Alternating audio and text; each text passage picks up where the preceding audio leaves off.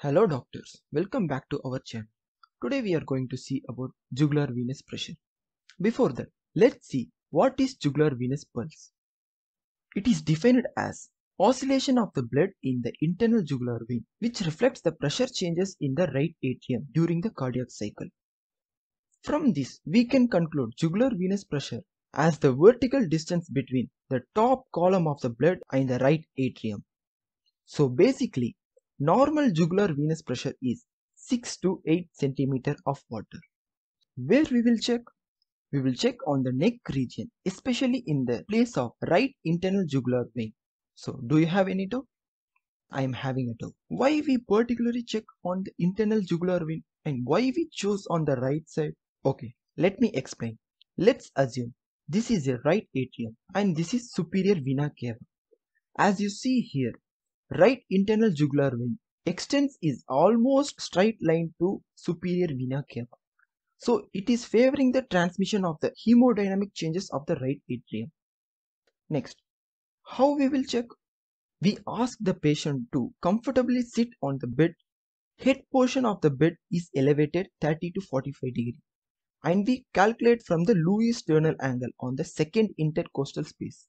By the way, I forgot to mention that we don't palpate for jugular venous pulse. We use torchlight to check the jugular venous pulse.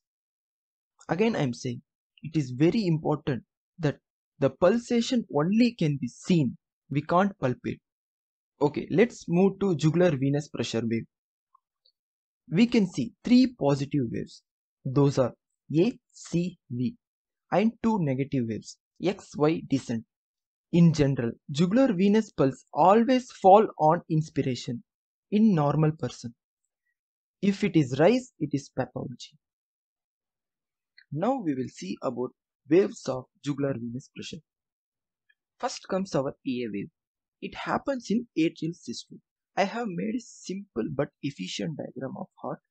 If you ever had watched Jetix cartoon channel, you may be familiar with this. In that logo, there will be only one eye and it is located in this area. Same like that, anything happens in the right atrium will be the reason for jugular venous pressure. Okay, let's see what happens during atrial systole. In atrial systole, atrium starts to contract. This will make the positive pressure in the atrium. So the blood in the superior vena cava will deflect upwards. This causes the positive A wave. Next comes C wave. It happens in isovolumetric contraction. During that, tricuspid and pulmonary valve in closed position and the ventricle starts to contract. So the pressure in the ventricle becomes increased. This causes tricuspid valve to push the blood upward and become bulge, which lead to C wave. Okay, next X wave. It happens in ventricular systole. Aortic and pulmonary valve will open. So the blood rush into the vessels. Pressure in the ventricle becomes decreased. This causes the valve come back its normal position. So there will be a downward blood movement. Next is V wave. It happens in isovolumetric relaxation. During this, blood which comes in atrium rebound due to the closed tricuspid valve, which pushes the blood upward. And the last comes our Y wave. It happens during rapid ventricular filling. Blood from the superior vena cava and inferior vena cava directly flow into ventricle, which will push the blood downwards. This causes the Y wave. Now we will see about some important pathology of these waves. The first is the large A wave.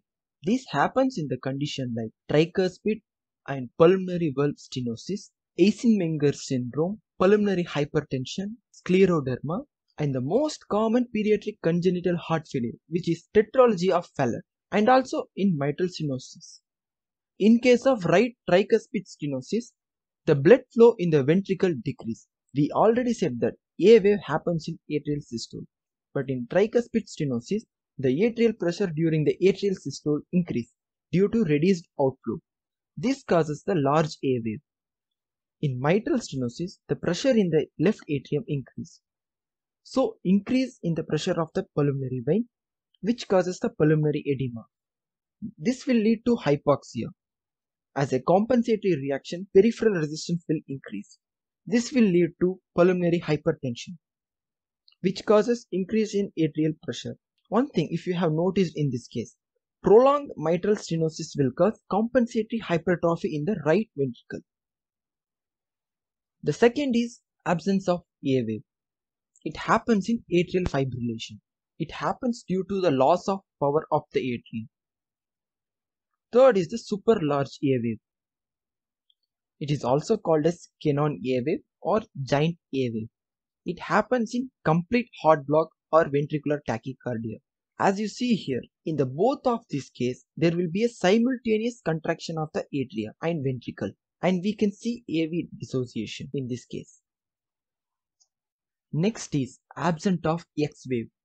This happens in tricuspid regurgitation.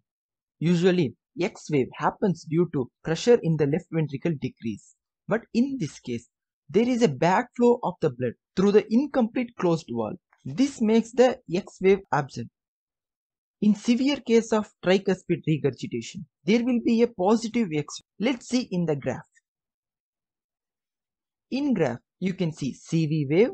Usually it will go downward and steepy Y descent. So in tricuspid regurgitation, we can see absence of X wave, CV wave and steepy Y descent. And the last one is absence of Y descent. Normally Y happens in relaxation of the heart. But during cardiac tamponade, there will be a problem with relaxation. Due to high pressure in the pericardial sac, pushes the heart inwards, and also congestion of the vessels will decrease the blood filling. So absence of Y wave seen. Let's talk about some tricky MCQs. If the question asked like steep X and steep Y, that will be indicating the constrictive pericarditis. In other case, if the question asks steep X but the absent Y, indicates the cardiac tamponade.